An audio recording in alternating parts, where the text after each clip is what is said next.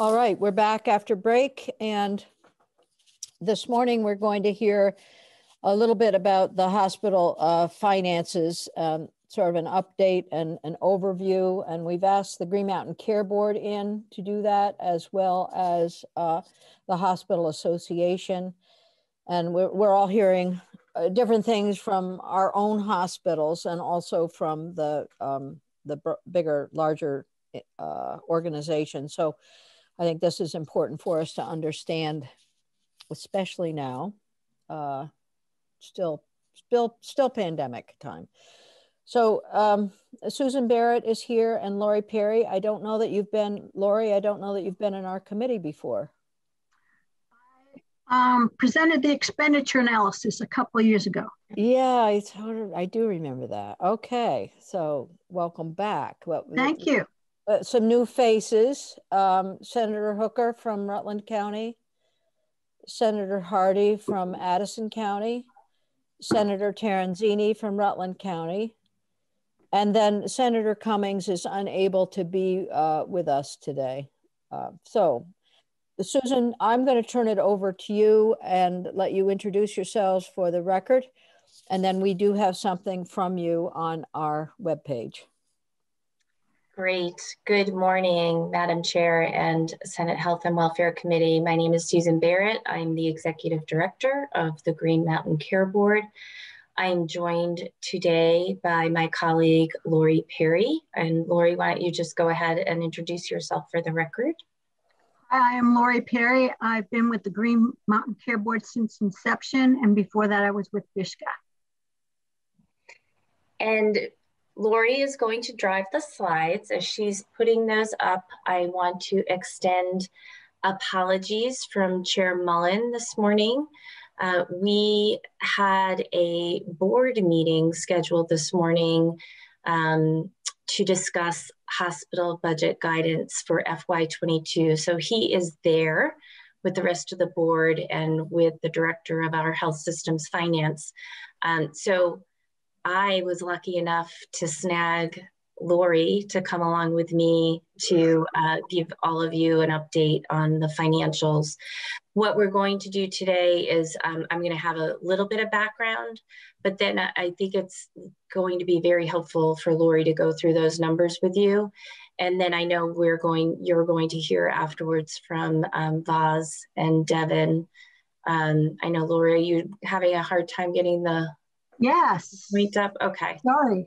That's okay. We use Teams over at the Green Mountain Care Board, not Zoom. So it's a new system. And I can just start while Lori. Yeah, that's great. Thank you. Okay, great. So let me just pull this and up. Look at why don't you begin? And we do have the slides on our iPads. It's actually preferred to have them up on the screen, but we'll be able to follow along if you guide us. Great. So on the overview of what I'll share today, we're going to talk about our statutory charge that is in statute and you've given us as it relates to hospital budget oversight. We're going to talk about the hospital budget guidance, which is currently happening right now in our board meeting, and look at how we've been able to adjust that guidance per Act 91 over the last year and this year. Then we'll get into some of the timelines just to give you, I know there are some newer members to the committee, just a high level overview of what our summer will look like. It's very exciting. We have a very busy regulatory summer. Sometimes that's a good thing and a bad thing when there's like 3 weeks of Vermont summer. And then we'll turn it over to Lori and she can get into the FY20 system-wide performance and go through some of the numbers. And lastly, we'll round out with an interactive visualization. I want to check in on time, Madam Chair. We should get through these slides fairly quickly, but I want to make sure that I wasn't clear how much time I had. Well, we have you and we have Vaz for the next hour. So, okay. So we want to make sure that you each have enough time. I think I think that's reasonable. And we'll get through these and be available for questions as we go. So one second, Susan, I'm frozen. I'm going to have to try and get back into the meeting. Okay. It's completely frozen. I'll be right back. Okay, thanks, Lori. I got it covered for now. Lori, before you go, would it be helpful for Nellie to try and put your slides up on the screen? That'd be good. I still can't even use my mouse or anything to get out of the screen. Let's do that. Nellie, do you mind? Can you do that, please? Nellie. Okay. Great. So thank you. I'll be right back. All right, perfect. All right, let's go. Okay. So now that we have, so we can go to the next slide, Nellie, if you wouldn't mind. Great. So our statutory charge is annually by October 1. The board has the responsibility to review and establish hospital budgets. In the review, the board looks at local healthcare needs and resources, utilization and quality data, as well as hospital administrative costs and other data. We hear presentations from hospitals. We receive input from the healthcare advocate, and we do everything in a public forum, as you all know, in our public meeting. And we, of course, accept comments from the public. All of this is what we usually do when we don't have COVID. With COVID, we have adjusted our process, which I will go through in the next slides. So Nellie, the next slide, please.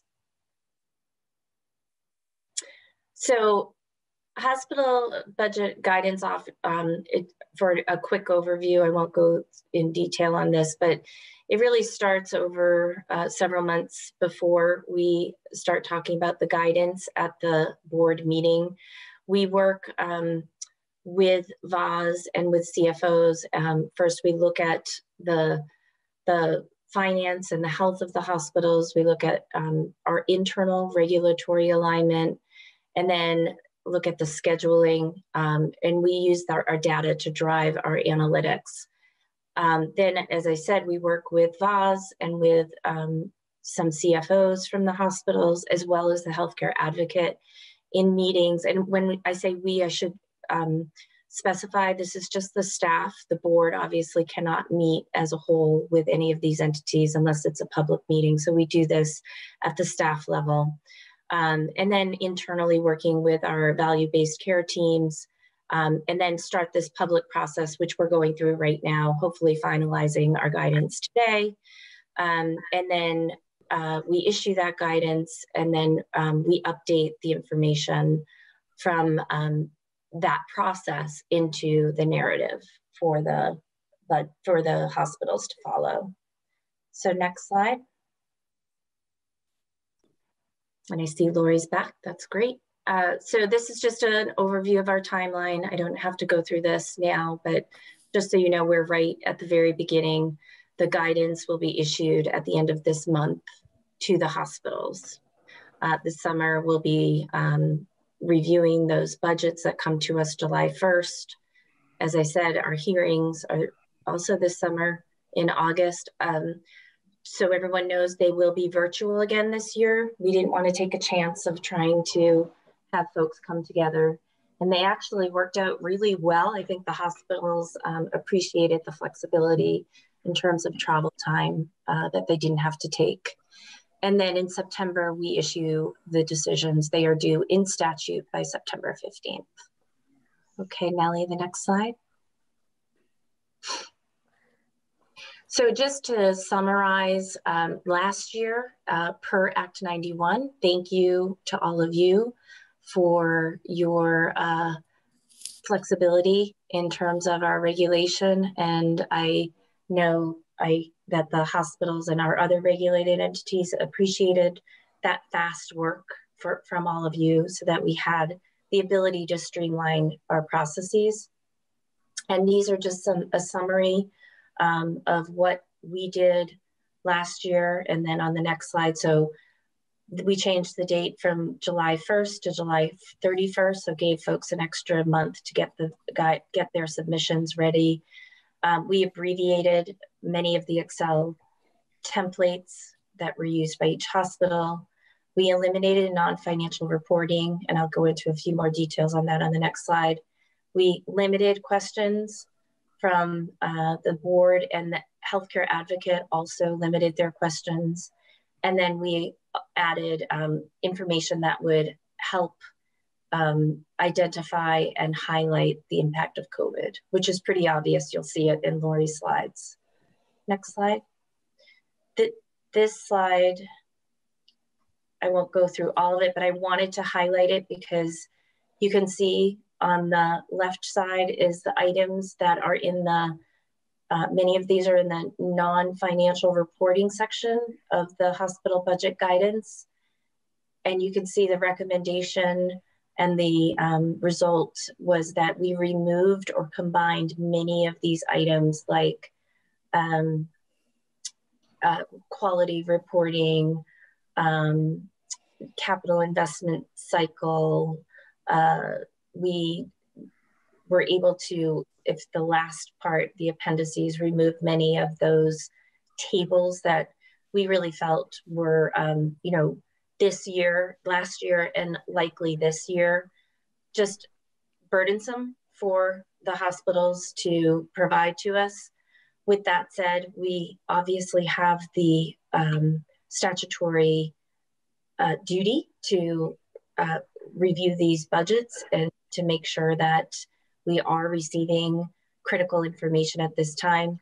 But I just really did want to highlight that we made a tremendous effort, and thanks to all of you for the ability to do that through our Act 91 flexibility. So the next slide is looking at the guidance that we're reviewing at this moment. And again, this year we changed the date back to July 1st, and the hospitals were fine with that. But we are doing this very similar things that we did last year in terms of removing those non-financial reporting requirements, looking at quality, looking at wait times, really important things. But we just, these 2 years we recognize have been really unlike any other for the hospital. So we are streamlining our efforts. Again, we're limiting our questions to those of a technical and clarifying nature. One other thing that is under consideration, again, as we speak, is the exemption from the public hearing policy and that criteria. And hopefully we'll have a final vote on that today. But again, that Act 91 flexibility allowed us to do that. Okay, next slide.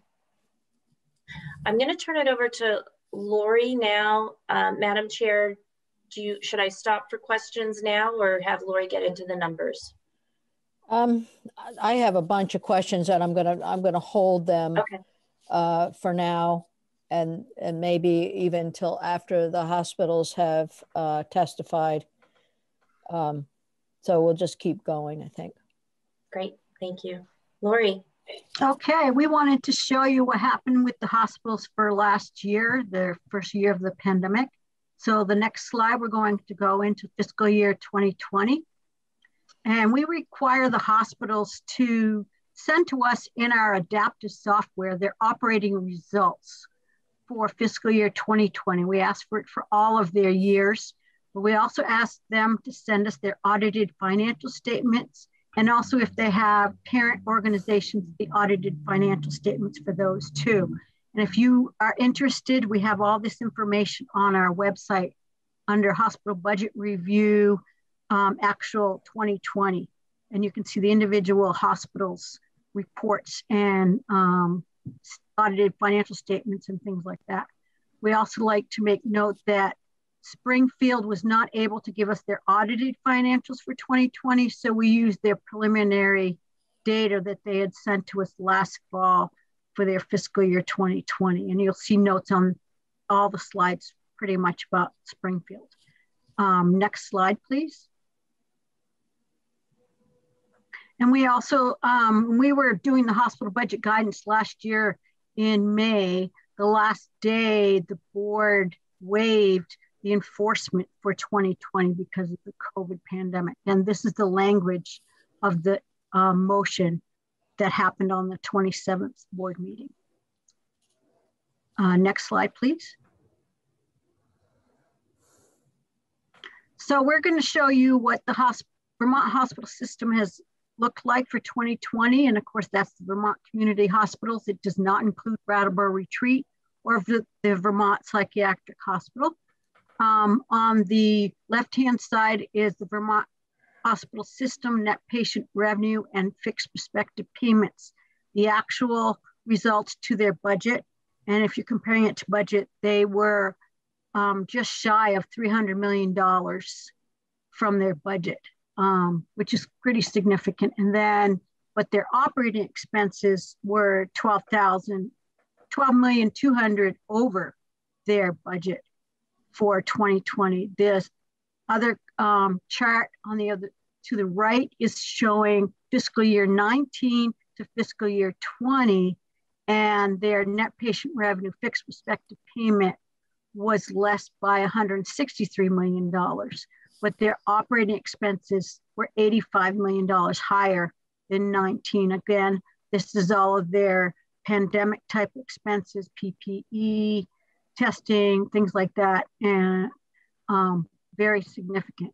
We also show it all throughout any presentations that we do, we show operating margins.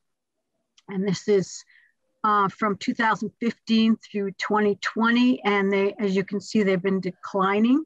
And 2020 was hit very hard because of the pandemic, but also 2020 has the stimulus funds included. And we want to emphasize that this number might change based on federal guidance on those stimulus funds. So can you just stop there for a second? So, I mean, you hit a question I was going to ask, but this is a good time. So the stimulus funds are included in the 2020 data that we've had, that they've had so far? That's true. And it's also based on their auditor's guidance. Some are recording it in their profit and loss or income statements. So it'd be showing up in the operating margins, and some have been told not to. So it's all over the board. And so expect this to probably change. Okay. All right. Thank you. You're welcome. So we can go to the next slide. And the top slide is showing fiscal year 2020 quarterly operating margins.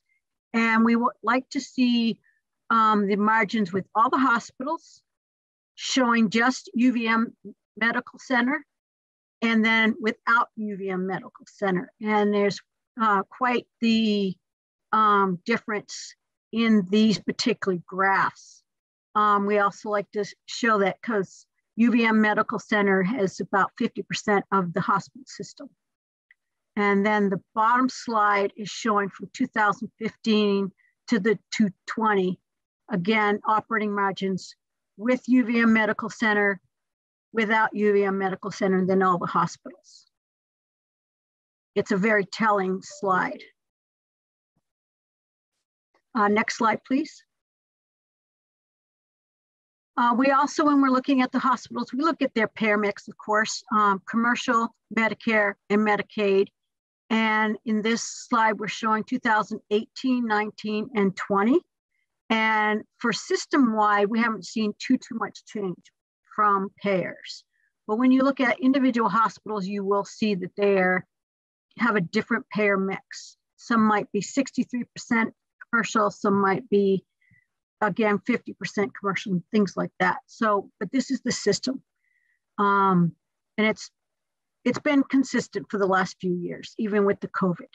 So next slide, please.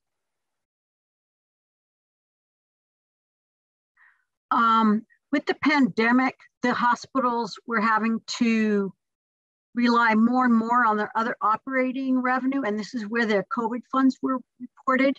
So we wanted to show you from year to year their net patient revenue and fixed prospective payment, and then their other operating revenue. And what the other operating revenue percentage is as a total of total operating revenue. So the total graph or bar is their total operating revenue. The light blue is their net patient revenue, fixed prospective payment, and a little bit darker blue is the other operating revenue. And for 2020, that is, like I mentioned, where their CARES Act funding is showing up. And so as we're showing, it's 15.9% of their total operating revenue. And quite a few of the hospitals credited the CARES Act funding was critical to the sustainability of their hospitals. The next slide, please. Another look at the other operating revenue. The slide on the left is just showing the growth in other operating revenue from 2016 to 2020. It just about doubled in 2020. But then the other slide on the right-hand side, wanted to show the different categories that the hospitals have that are in their other operating revenues that help support the hospitals. And some of this is like outpatient pharmacy revenue for UVM, specialty pharmacy. There's the 340B retail pharmacy programs. And then the one with just the one bar for COVID stimulus and other grant funding, how much that was for fiscal year 2020. We also want to mention that not all the hospitals were able to recorded all the stimulus funds that they received this last calendar year because this is their fiscal year, which ended in September. So some of the hospitals received some funds like in November or December of 2020, and you will see that show up in their fiscal year 2021. So Lori, I just want to ask a quick question. You have specialty pharmacy, and then you also have the 340B. So if we added those two together, would that show total pharmacy?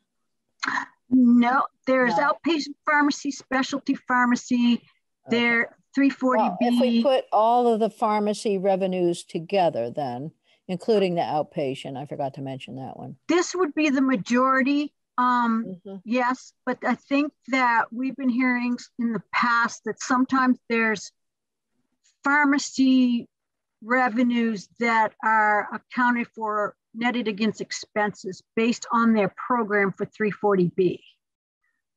We have to really tease that out, and we haven't done that very well in the last few years.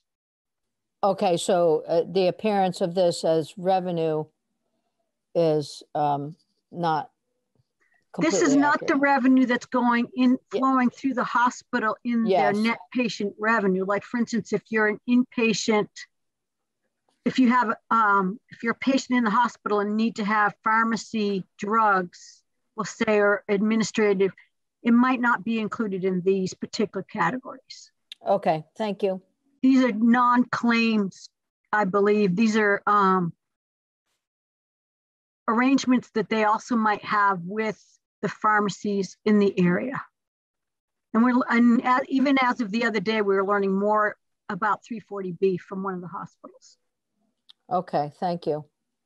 Next slide, please. This slide is showing the operating margins again, and this is the dollar amount, but we wanted to show you each hospital, what happened in their fiscal year 19, what they budgeted for in 20, and then what their actuals came out to be in 20. So you can see the drastic changes from fiscal year 19. They were having a $20 million operating margin, which was mainly UVM Medical Center. But in 2020, they only realized $3 million because of COVID. So, and if you're wondering about the percentage variances, those are basically just comparing budget to actual or actual to actual. And some of the calculations don't look the greatest, but that is what they came out to be. So like if you're using Mount Scottney and you're starting with a negative number to a positive, it doesn't always come out that great. Like for instance, actual is a negative 1,355%, which is so unusual. And then also for budget to actual, it doesn't even want to calculate it. So if you're wondering about some of those figures.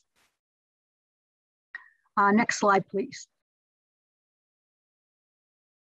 We also look at key indicators for the hospital. It's not just operating margins. We look at days cash on hand, and we want to see that particular indicator growing or increasing every year. We want to see days receivable, and we want to see that indicator decreasing so that they're collecting on their accounts receivable timely. The days payable, you want that to be a decreasing so that they're paying their bills timely. And debt service coverage ratio, you want that to be increasing so that they have more assets and cash available to pay off their debts, mortgages, and things like that. And then you don't want their age of plant to be growing that much. So for instance, you're seeing Grace Cottage at 20 years. You want that to be much less. And the days cash on hand we wanted to point out is for fiscal year 2020 includes that stimulus fund. So that might be inflated artificially. And that might, again, that might be changing again based on what the federal guidelines are. Next slide, please. This is, we're happy to announce that we have an interactive visualization. It was just launched this last week. You're going to be the first outside of the Green Mountain Care Board to see this. And we're very proud of our team for launching this with our, we call it the A-team, analytics team. And hopefully this, oh, you got to drive, Nellie. Could you click on that link, please?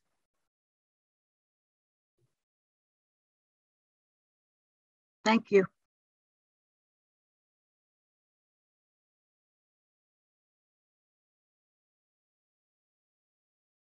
I think it should be able to go to the Green Mountain Care Board's website. I think we can do it on our iPads or our computers, so it may not be showing up, but we have it. So we recommend trying it out. Sure. There's different radio dials, and you'll get a different look. The look that I pasted into this PowerPoint is the system income highlights. And you're able to select on different indicators. You can select on different hospitals. You can select on the different, do you want to look at balance sheets? Do you want to look at income statements? So play around with it. We want your feedback. And we're very proud of this information, and we'll be updating it with the second quarter of 2021, probably in May, April or May. Terrific. Yeah, we'll spend a little bit of time ourselves just looking at what you've done. It does look pretty impressive, to say the least. So if you go to the operating margins, if you do see that, as there's some of it's drop down menus and some of it's radio dials, you will see, like for UVM Medical Center, their operating margin increased in 2021. They received additional stimulus funds that were not recorded in their fiscal year 2020. So things like that you'll see.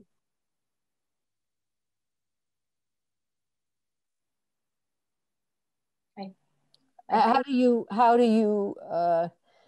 does the board adjust its thinking around that, the CARES funding, the additional federal dollars relative to the budget and maybe what appears to be a lower operating margin? How is that considered? Is that, Frank, the CARES funding theoretically is to cover the needs during the pandemic, but then we're seeing some significant effect of the pandemic on margin. So the circular question.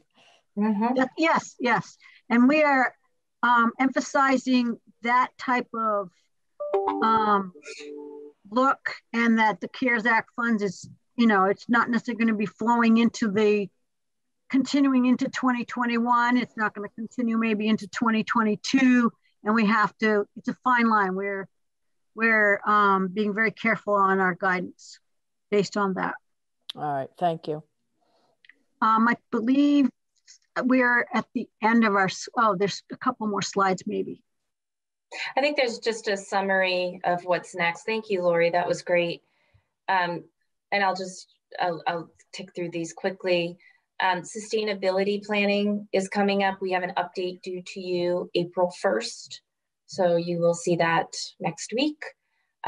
We, just so everyone knows, we have taken that work in-house. Really, the hospitals, as you've heard and you will hear, I'm sure, is, they're still really bogged down with COVID and now the vaccines. So stay tuned on that. Continue to move towards value-based care, and part of the sustainability planning looks at that. We will work, as I said, and Lori said, with the hospitals as they move through the COVID-19 impacts through the next years. This will continue to have impact. We have transparency work we're doing. We have a work group with our data team, and Vaz is involved in that. And then also health equity and that is related to our transparency work. I did not say this at the beginning. I will just close in saying that we want to recognize the work that the hospitals and all of their workers, from the cleaners to the nurses to the doctors, everyone in between, has done over the last year, and it continues. As I said, the vaccines are in the forefront of rolling that out. So thank you. And we can open it up to questions now, or would you like to go to the next presentation? We're open to whatever you'd like. Yeah, so we'll stop here for just a couple of minutes for questions, and then we'll move on. But thank you. This is extremely helpful. I can tell you doing a lot of work on the budget process during the pandemic. And one of the questions that we're going to be asking, of course, and one of the reasons that we're looking at this now, is to determine if there are any improvements that might be made in the process. Just knowing that we've got a reform process that's going on that does include quality improvement, as well as financial metrics. And then B, we're the process that the hospitals go through every year for budget review, I think is of concern. It is. It begins, let's say it begins on March 31st, and then it goes through till September 15th. And it's a 1-year process with a lot of input, submission dates, clarification information. And then this year, obviously with the pandemic, or last year, and then going forward, there will be some modifications to that you've demonstrated to us, one of which is on it's not the elimination of the need for quality, but at least not reporting quality, which sort of counterintuitive when you're thinking about what are we trying to do. So I have 1,000 questions, but I guess the one general question would be, how is it that quality metrics will be included on the dashboard for budget evaluation? So as we highlighted last year, and the guidance has not been voted on this year, unless it has, as we have sat here, but it looks, it looked like the recommendations from staff were to remove, for instance, we would ask waiting times. How long are folks waiting to see a provider? We eliminated that. We will continue to work on a way forward. I think the sustainability planning will also be integral to this work, and recommendations out of that work in terms of how we may look at the hospital budget process so that it is getting the board the correct information and the right information at the time that we need it. In the back of my mind, and it's always that Goldilocks point, you know, that sweet spot, like what's too much, what's enough, you know. Not too long ago, pre-pandemic, you know, Kevin and I were in here talking about Springfield and what happened. I looked at the chart that Lori showed on the indicators, those arrows, which I love. That was a result of the Springfield experience. And so now we track those. So yeah, Madam Chair, absolutely. We will continue to work through this process to make sure that we are doing our due diligence per our statute, but also recognizing that the hospitals acutely are in pandemic mode still. And our way forward is to allow them to thrive and sustain in a value-based world. So, yes, thank you. I think we all want that to happen. The hospitals are critically important to our healthcare system. One of the things that we talked about this morning with Commissioner Levine was he brought up the health improvement plan, and I was glad to hear about it because, and I think I've mentioned this to you previously, is how the health improvement plan may actually inform the quality metrics for Green Mountain Care Board, and not to mention the ACO, but just sticking with Green Mountain Care Board. So we may be circling back to that as a basis for quality improvement. Absolutely, and we worked very closely. This again was pre-pandemic when we had the luxury of meeting with our colleagues over at the Department of Health. But you look at that, the SHIP, as they call it, State Health Improvement Plan, they were so forward thinking. They were thinking about health equity issues way back when nobody else was talking about it, right? So right. Now that we look forward to continuing to work with them, and we'll take your lead as you point us. Yes, you know, and I think we'll hear we're going to hear from the hospitals in just a minute, but just the hospitals are doing work to help link with community services to allow and to provide care management services, to link primary care, medical home services. So there's a lot going on, and we don't want to lose sight of that, I think. Questions for Green Mountain Care Board on the hospital data? Ruth, Senator Hardy.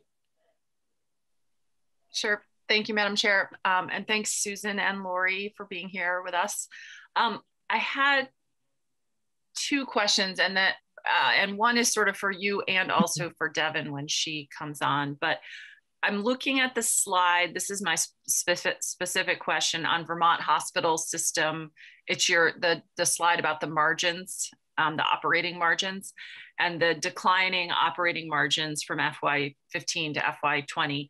And I'm going to tell you how I'm reading it and see if I'm missing something here.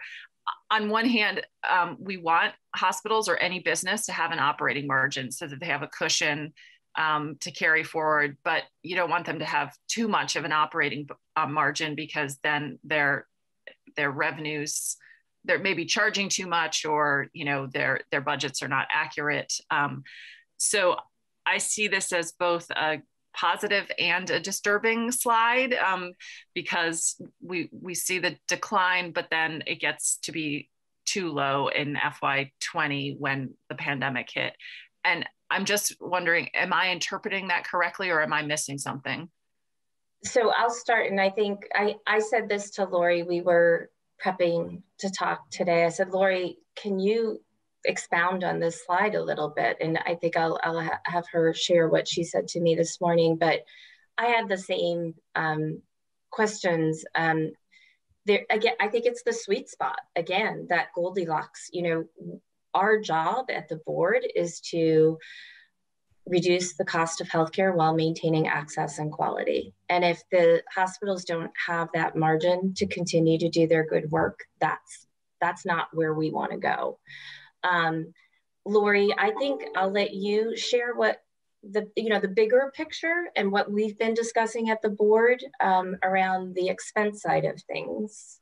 So before, I want to, this is a question that I've had, and I did ask it of the hospitals the other day, but the question I would ask is what I think Senator Hardy is getting at is critically important. So what's the floor?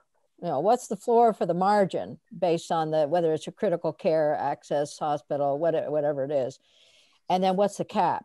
What's too much and what's too little? Right. So, and what do we know from national data? Is there data from hospital types that can help with that? And Lori, I don't know if that's something you can briefly touch on as you're answering Senator Hardy's question. I'll go first with your national information. We've been trying to find a lot of national information. We're still trying to find benchmarks. We're looking at maybe S&P. We're looking at Kaufman Hall. We want to make it so that it also relates closer to Vermont because we're pretty unique. And to also answer the other questions is that some of the operating margins are basically cause for those particular hospitals having to find their own efficiencies. And also we are constantly asking them to try and cut their costs as much as possible. But we also realize a critical access hospital has to get reimbursed from Medicare based on their costs.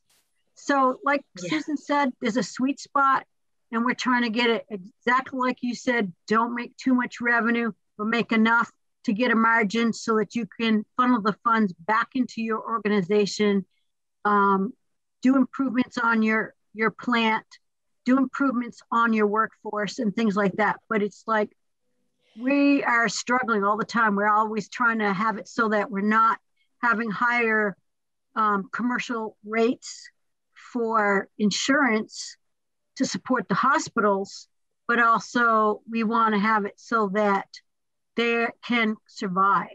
Right. Some of these hospitals, we're seeing it's each individual, and we're keeping an eye on each individual hospital to see what's been happening. Some of it is not necessarily just the hospital, it's their organization. Springfield was a good example because they were associated with their FQHC and having to help with their FQHC. We see other things like that. So it's not just the hospital, but that's why we're having a fine line to see just the hospital because that's what we're monitoring, but we also have to know what is the health system that they're supporting. I don't know if that answers the question enough. That very much answers the question, or begins to allow for us to look at it. And I think it very much relates to the issue of reform that we're talking about, where we're looking at care management systems, primary care clinics, and then linkages all across the board. So, and how is that measured? So if it's simply measured based on the hospital budget, it doesn't actually measure the entire system of care associated with that hospital. And we're in the middle of the pandemic, and we know that a lot of the reform goals that we have are not going to be met in the pandemic, but the pandemic is highlighting the need for some transition away from the purely hospital budget metric to something broader and more inclusive. So that's our job. I mean, we're going to have to look at that as a committee and perhaps make some improvements that will overall help overall. Anyway. If you were interested in, and it's on our website, is if the hospitals are consolidated with like UVM Health Network. We don't just have UVM. So we have their audited financial statements on our website, and you can see the linkages if you wanted to. So, or other hospitals. Thank you. That's good. Go and ahead, I will Senator. say, and just real quickly, Madam Chair, this week, I forget which day, one day this week. Friday. Thank you. You'll be hearing about Section 4 equitable reimbursement report, which also touches on exactly what you're talking about. And I think, Senator Hardy, these questions, keep them in mind as you're looking at that report as well. Okay, great. Well, thank you for this information. I find that slide just very interesting, and one I will certainly keep an eye on. And the second question, and I'll ask Devin, or Devin can listen and answer it in her presentation too, is, I talked to my hospital a couple weeks ago, the hospital in my district, Porter Hospital, and their concerns with the sort of regulatory burdens during the pandemic, and totally fair. I get it. And what I said to them is that I understand the concerns about the regulatory burden, and it sounds like you all have been really sensitive to that and trying to reduce the amount of sort of reporting and things that they have to do for their process with you. But I said to them, I don't want 2 years from now to find out that the hospital's in the same situation as the Springfield Hospital. So it's sort of like your constant Goldilocks. I love the Goldilocks thing. Every time I think about Green Mountain Care Board, the G is now going to be Goldilocks, I think. So that sort of balance to make sure that there's not too much burden during a pandemic on hospitals, and that there's enough oversight to make sure that we're catching the problems, because the very last thing I want is in 2 years to hear that Porter's going under. So we have monthly monitoring of these hospitals. We were doing this before the Springfield bankruptcy, but it's definitely emphasized now, so that exactly like you said, we're not surprised. And we bring any issues forward to the board if we think that there's any problems. Of course, the pandemic is completely different, but we're still reporting. And so you got a quick look on our interactive visualization of the first quarter of 2021. Okay, so that's sort of an ongoing thing that's outside of the budget process that you're doing. Okay, that's right. Helpful to know. Great, thank you very much. That's great. So this is good, and this is all extremely helpful. The other thing that of course, the margins graph that you gave us, graph that you gave us is very informative. It's also informative that the Medical Center of Vermont has actually held up some hospitals. It looks like that, given the participation in the ACO, we've seen some benefit to some of the smaller hospitals from that larger hospital. And it does call into question how that gets balanced at the Green Mountain Care Board. So just maybe we'll circle back to that at some point. Any other questions for Susan Barrett or Lori Perry? Okay, well, there are 1,000 more questions. You're not escaping that easily. But thank you. Thanks both. Don't go away. But Devin Green is here from VAS, and Devin, you have sent us some information. Why don't you go right ahead? Great, thank you. Devin Green from the Vermont Association of Hospitals and Health Systems. And I want to make sure that you're seeing my Word document. Okay, great. And just my Word document. Okay. Beautiful. We can see on our screen, we see half of what you have. It goes down. Yep. And then the graph is down below. Okay, got it. Okay, great, thanks. So I would be remiss if I didn't take you all to the sort of ground level to give you a sense of where we are with COVID and what hospitals have been doing and how we've gotten to this place. So I just wanted to highlight Over this past year, the COVID hospital care for communities and everything that had to be done there, the hospitals were an integral part to the care during the COVID crisis. And what they were doing was they were creating capacity for negative pressure rooms. They were building spaces in their hospitals. They were redeploying staff. They opened new treatment areas. They invested in screening devices. They had labs investing in testing equipment and testing supplies. They test staff and patients on a regular basis. They stood up new monoclonal antibody infusion units, so whole new units to provide that outpatient treatment for folks so that they wouldn't need hospital care. And they prepared for and managed surges of COVID positive patients, including assisting nursing homes. So that was the hospital response in terms of caring for their patients. But in addition to that, there was also a major public health partnership with hospitals throughout Vermont. And I think that really contributed to Vermont's success. But they assisted the state with the supply chain for PPE and testing supplies. I don't know if folks remember, but at the beginning of the pandemic, we had maybe a few days of testing supplies before we were going to run out. And the University of Vermont Medical Center came in and helped procure more testing supplies.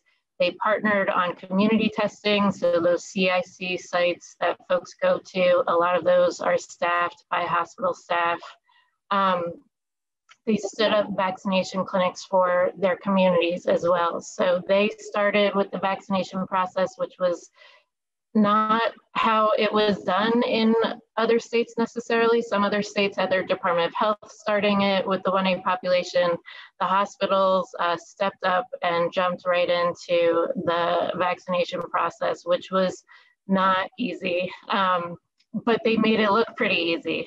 This has all been fairly seamless. It's all gone really well, but it's certainly come at a cost. So right now with the hospitals, there's a lot of uncertainty. It's unclear what patient volumes will look like in the future. Workforce, as I've heard talked about previously, and I appreciate that, it's stretched to the absolute limit. Healthcare employees have been working beyond their FTE for a year. There's no way to recruit new employees right now, and we are dealing with very high temporary staffing costs. So workforce is really an issue. We also have the uncertainty of COVID-19 variants out there and what their effects may be, and deferred healthcare too. We've heard from our emergency departments that they're seeing an increase in people in more severe mental health crisis or more severe physical crisis, and they're coming into emergency departments later so that it merits a larger response, which is taking up resources. When the Green Mountain Care Board talked about this margin that you see at the bottom here, where we're at 3.219 million, that does take into account 180 million in the federal COVID-19 relief funds. So that goes to the hospital's income statement. And even with that, we have just a 3.2 million margin on a 2.4 billion statewide hospital system. So that gives us virtually nothing to reinvest into our hospital system. What I hear now is I heard a very impassioned plea from our chief medical officers on Monday that they need breathing room. They are feeling like they have stepped up.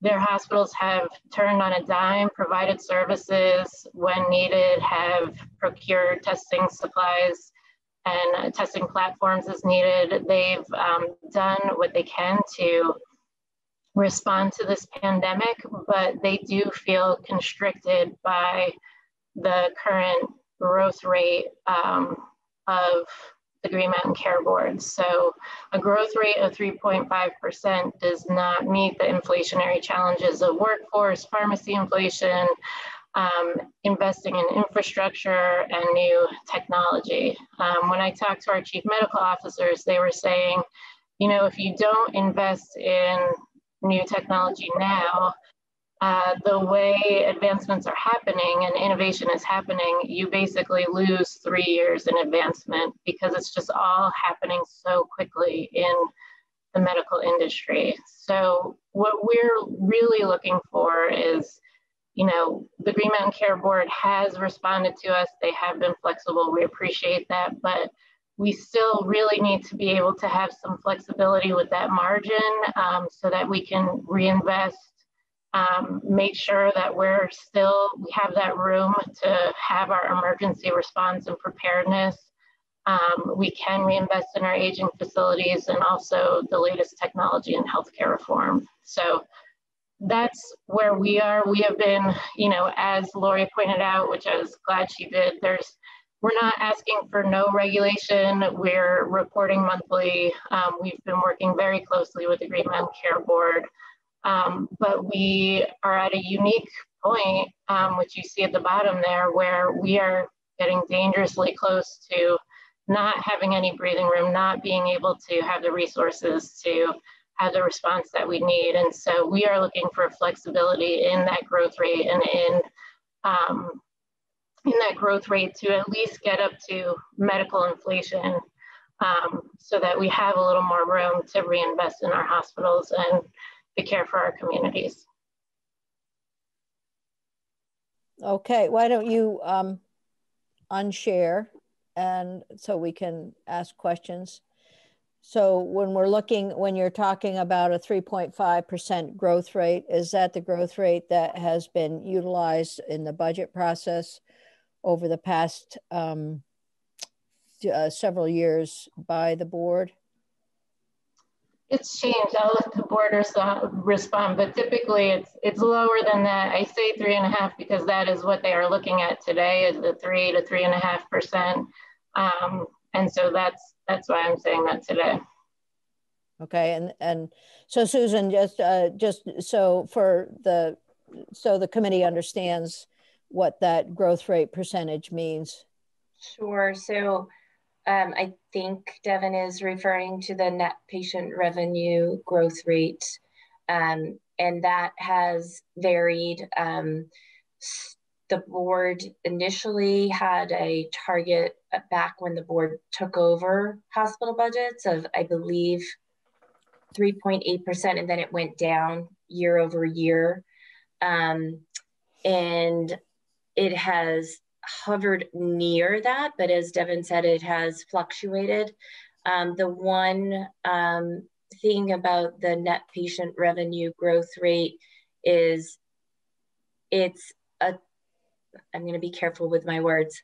Because we're deciding this now. I don't know if the other meeting has ended, but this was an option. There were several options on the table to have it as a ceiling.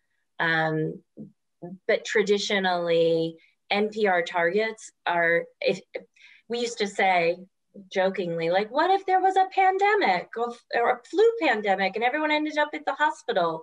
You'd blow through your NPR target. So that is where enforcement comes in, which we likely will put aside again this year. Again, it hasn't been decided yet, but we do monitor, as Lori pointed out, monthly. We recognize that we are in a very unique time, and I can't speak for the board per se. We will see where they end up, but I know there are varying views from board members on this issue. I don't know if I really answered your question, but well, no, you did. You gave us some insight into the thinking around that, so that is helpful, and we understand the hospital association's position on that. I just want to say that. Oops, sorry. Go ahead.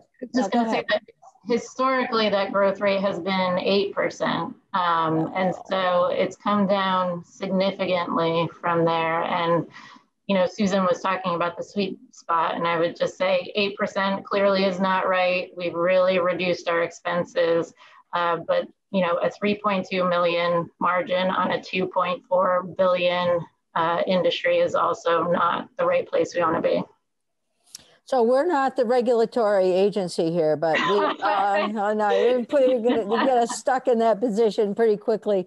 But I think it's important for us to understand. It's also important for us to understand the work that you have done. And I very much appreciate the work that the hospitals have done. My hospital in particular has been done an outstanding job of supporting our long-term care facilities, our nursing homes when in the beginning of the pandemic, and then establishing a vaccine clinics, a very large vaccine clinic in particular at the Champlain Valley Fairgrounds. So I think, and it has, I would just say this and I'll ask a couple questions, but it has been seamless. I mean, nobody knew and nobody knows all the work that's gone on literally behind the scenes. So it is extremely, very much appreciated. And but then I have one little question. The antibody infusion, is how available is the antibody for patients coming in? That's a pretty big deal. Yeah, that's a great question. And it's gone back and forth in terms of the effectiveness of it. And now with the variants that have come in, I think we have at least 5 hospitals providing it, but I just got a notification this morning that said, stop doing bamlanivimab and do this other cocktail, and because of the variants and the effect on it. So it's, new information every day, and but there are at least 5 hospitals that are providing the monoclonal antibody cocktail. Amazing. All right. So then I'm going to go to the question that I've been asking right along, and that is now with knowing, of course, that the hospital concerns right now are focused so much on the pandemic and moving out of the pandemic. But during our healthcare reform process, hospitals have had an eye to expansion for care management, supporting folks getting to community services. You did mention mental health issues and needs, and how that is being handled, A, during the pandemic, and B, how you're going to be looking at it going forward. And just knowing that there is always a bottom line, but it's a bottom line for our DAs, our SSAs, and our primary care folks. So the thinking about that and the thinking about how that fits into your budget review, your regulatory review. Yeah, well, I think, as you can see, there's not a whole lot of room to put resources into the healthcare reform direction that we want to go. We think the pandemic more than ever has shown us the importance of moving in this direction in terms of the payment methodology and allowing healthcare providers to stay in business. Obviously, having greater primary care wouldn't necessarily have prevented COVID or anything like that, but there is a real mental health crisis brewing, and we know that we're going to have to put resources into there and into the community. I think Member Holmes last week, when you were doing her confirmation hearing, suggested maybe some federal funding that could go towards things like mental health and healthcare reform. Senator Lyons, about, I always harp on the federal funding that never came with our all-payer model effort. And so now would be a great time to invest in those healthcare reforms in that care management and in mental health. Thank you. Yeah, it's a big issue. We get it. This Questions? Is where Devin and I agree. Phew. Let's start there. That's where we're going to begin. Okay, committee questions. We have a couple minutes left. Comments. I want to thank both the Green Mountain Care Board and VAS for the work that you're doing during the pandemic. it is always difficult for us when we hear from any of our constituents, including our hospitals, about the dire straits that they're in, and the pandemic has certainly taken hospitals to the brink. So just thank you for your work. We'll just leave it there, and we'll don't worry, we're coming back. We will be back to a lot of the information that we have here. I think that you know, I'm one of these literalists, so when you talk about Goldilocks, it always takes me a while to get there. But I talk about the cap and the floor for the for the margin, and you talk about the comfortable chair. So we'll all go for the comfortable chair. And so, but thank you. Well, I think we're good. I think we'll be good. We always end early, and this is another example of that. So.